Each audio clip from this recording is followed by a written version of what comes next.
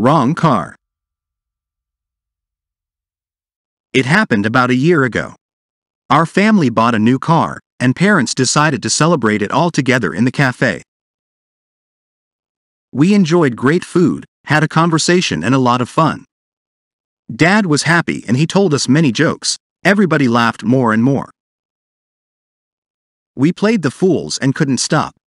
When it was time to go, Dad paid and left cafe to warm up the car, and Mom, her friend, my brother and I lingered in the cafe.